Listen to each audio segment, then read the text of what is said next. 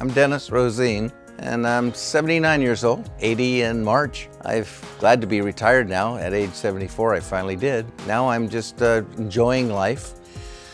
And I'm enjoying it a lot more because of Tony Mork, quite frankly.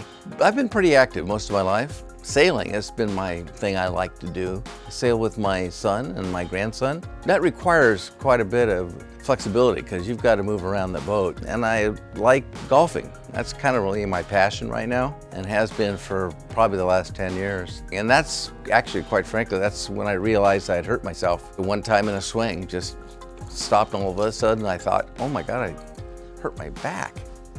And it didn't go away.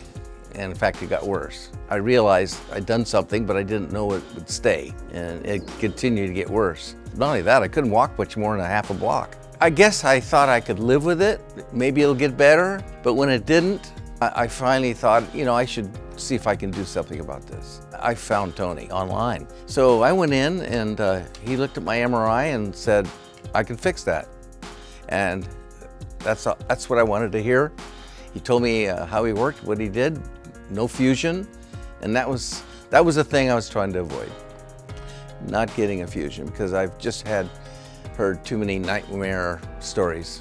And if I was gonna have to do this looked like the least invasive way to do it. We made the appointment, we made the date, and we did it. Can't believe I walked out of there a few hours later, and my wife and I went and had breakfast. I had a little Band-Aid on my back. Immediately, no pain. And I haven't had any since. Yeah, he gave me my life back.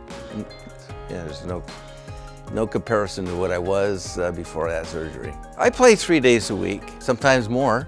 This week, it just turned out that I played 3 days in a row. There's a lot of people my age that can't do that. I was surprised myself after 3 days of playing golf that I didn't have any pain anywhere.